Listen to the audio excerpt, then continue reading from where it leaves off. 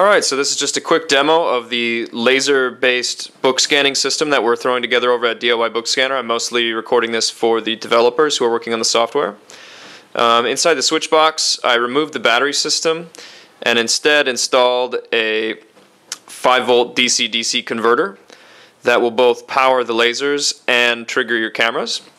Additionally, the whole system is powered by a 12-volt AC adapter, which powers the lighting system. So as you can see, there are two red lasers with line generating optics. They can be focused to a very sharp point, although they're not right now. And they're on unless I press this button, at which point the lighting system comes on. And as you can see, we swap between the lasers and lighting.